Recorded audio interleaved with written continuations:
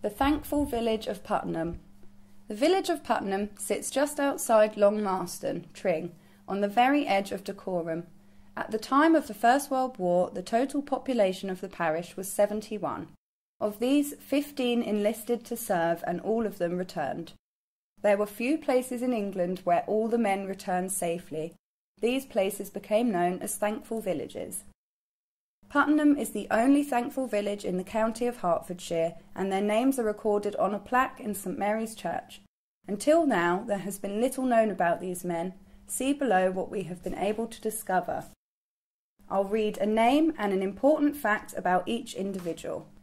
Walter John Barron. He served as a private in France, where he was burned in 1917 and gassed in 1918. Ernest Henry Chapman. Before the war, he lived in Willesden and worked as a stockbroker's clerk. Arthur Edward Goodyear was a signalman when he joined up to the London Regiment in 1915 at Euston Station. Job Frederick Green. Job was a private in the Hertfordshire and Bedfordshire Regiment.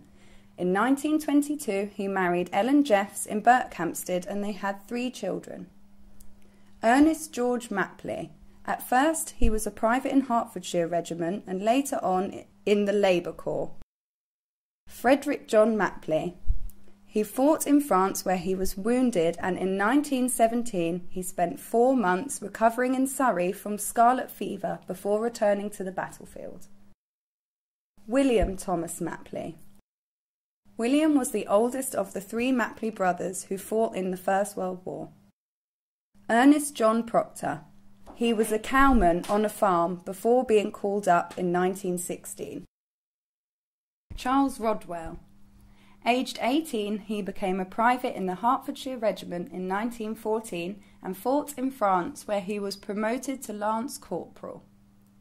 William Rodwell. He enlisted in the Oxfordshire and Buckinghamshire Regiment, but later fought with the Notts and Derby Regiment. Frank Saunders. He joined the Worcestershire Hussars in September 1914 and became a member of the Army Cyclist Corps. In April 1914, he was captured and became a prisoner of war before being released on November 18th, a week after the armistice. James Saunders. He joined the 9th Regiment of Lancers of the Line, a cavalry division, in 1901 when he was 20. After 12 years of service in India and South Africa, he transferred to the Army Reserve in 1913 before rejoining in October 1914, fighting with the Lancers as part of the 2nd Cavalry Brigade on the Western Front. Herbert George Saunders. As a rifleman, he fought with the London Regiment in France between 1915 and 1917, when he was discharged after being wounded, and he was given a silver badge. Job Saunders. He was a gunner during the war in the Royal Garrison Artillery.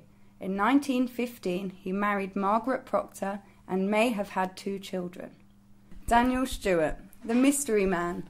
There is no obvious connection, but in 1939 there was a Daniel Stewart, born in 1889, who did not work as he was disabled. It looks as if he had married Annie Ling in Willesden in 1916.